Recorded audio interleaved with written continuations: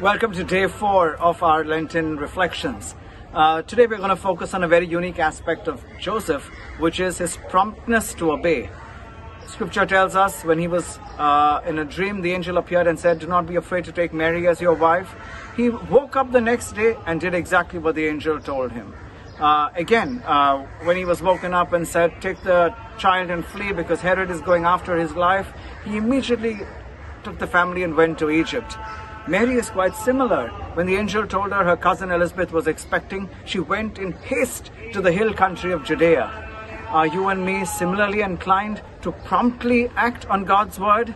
Let's reflect on that this Lent. Stay well, stay safe, stay holy. You're never alone.